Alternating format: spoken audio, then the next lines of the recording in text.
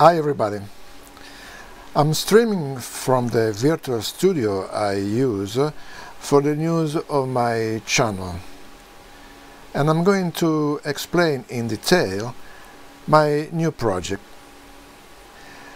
Many people wrote to me asking how to build the controller I made some time ago, but I can't do that because it has a hardware and a software a little complicated, and the tutorial would be so long. And so I decided to make this tutorial about a new project, and the new project is a wired 4-channel tally lights for Vmix. Before the tutorial, let me say some of my opinions about a tally light system. First of all, for many reasons, I don't like the Wi-Fi tally lights. For example, if you have the cameras at a long distance from the control room, and if you have some walls between the cameras and control room, the Wi-Fi signal could have some problems. And the second reason is that if you have a Wi-Fi system, you must give the power to the box over the camera with the batteries. And I don't like batteries. I don't want to think if the batteries are charged or not, if I must change the batteries and so on. And the third reason is that in any case you must have some cables, because you must receive the signal for the camera and you must give the power to the camera. And the second opinion is that the talent in front of the camera, the talent on the stage, doesn't need to know which camera is in preview. So in my system I don't consider the preview on tally light, because I think that everything the talent needs is to know which camera is on air in that moment and nothing else. And the third opinion, I saw in internet many projects about tally lights with a single LED in the boxes. I think that those projects are made because a single LED with Arduino is simple to build. But I think that again the talent on the stage needs to know which camera is on air in that moment, and to see a big light, like for example this one. This is my project. This is a box on the camera, and the lights are bright and big. And so I think this is a big help for the talent. Anyway, these are just my opinions, and you can do what you want. Okay, now it's time to introduce my project. It is a box with 4 connectors for the lights, a connector to give the power to the system, 1 green LED to know that the system is switched on, and 4 pre-cable red LED with resistor inside for 12 volts to control that the system works in the correct way, and an US port. Inside the box there are a power supply with in input the AC voltage of your country. I'm in Italy, so I have 220 volt AC and 12 volts DC on the output, and the power supply can give 3 amperes. There is an Arduino Uno and an unit with 4 relay for Arduino.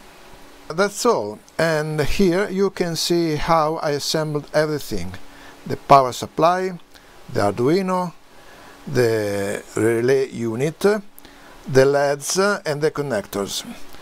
And you can use the connector you want. The only important side is to respect the polarity. I use XLR connectors, but you can use what you want. Now the connections. Arduino is connected to relay unit in this way. The ground of Arduino is connected to the ground pin of the unit. The 5 volts of Arduino is connected to the VCC pin of the unit, and 4 digital pins of Arduino are connected to the input pin of the unit. In Arduino I connected the pin 3, 4 and 5 and 6 because the pin 1 and 2 are dedicated to RX and TX data. So pin 3 of Arduino is connected to the input pin number 1 of the unit, the pin 4 of Arduino to input 2 of the unit, and so on. Before to show the output connections, let me say how the relay works. When the relay is in a rest position, the connection is between the central and the left contact. But as soon as the relay receives the command from Arduino, it's excited and it switches between the central and the right position. So the connections of the output are these. The negative polarity coming from the power supply is in common with all the negative polarity of all the connectors. The positive polarity coming from the power supply is connected to all the central contacts of the relay, and the right contact goes to the right polarity of every single connector. So when the relays receive the command from Arduino, it switched on the tally light of that channel. Now the sketch for Arduino. I use the simple digital firmata, but there is a little problem, so the sketch needs to be modified. The problem is that the relay switches on when it receives a low status from Arduino, and it switches off when it receives an high status. But we need that the relays work in the opposite way, so the sketch must be modified in this way. Go to row 46 and add an exclamation mark before current pin value. In this way, low status and high status are inverted, and the system will work in the right way. Let me show now the Vmix settings. They are very simple. Click on Settings and Tally Lights. Here you can decide which pin assigned to Arduino. As I said, I don't use the preview light, so the value is 0 for all the tally number. I assigned the active pin 3 to tally number 1, the active pin 4 to tally number 4, and so on. Now click on the settings of the single input, select tally light and select the COM port of your Arduino and the tally number. I select tally number 1 for input 1, tally number 2 for input 2, and so on.